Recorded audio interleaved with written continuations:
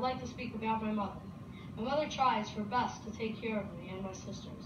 She always helps me. For example, when I am having trouble in school, she gets me the best tutor she could find.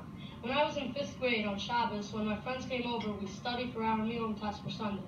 If all of us knew it, my mother would take us all out for pizza and ice cream.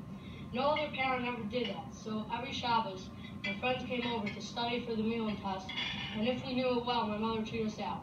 That shows how much she cares, and she is involved in my life. I love you, Mom. I would like to give a special thanks to Rabbi Ressler for always helping me out and my mother, and Omar Rabbein for helping me in yeshiva. And I would like to thank Rabbi Galinsky for taking me to shul on Shabbos and writing that beautiful speech about Hanukkah.